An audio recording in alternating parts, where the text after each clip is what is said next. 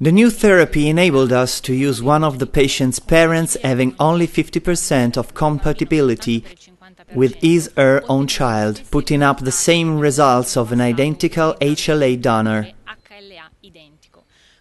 We applied a new cell manipulation method, through which we removed the lymphocytes responsible for inducing the transplant to attack the patient's organism, leaving a high amount of the cells that both help the transplant to thrive and also protect the patient's body from any possible infection during the first months after the surgery. Using a growth factor, we mobilized the adult cells from the bone marrow. Such growth factor is normally used in those patients having a low count of neutrophils.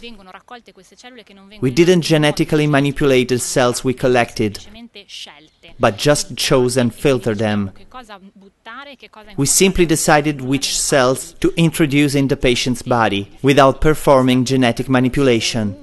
Although our study has been a long and hard one, our findings are more than satisfactory.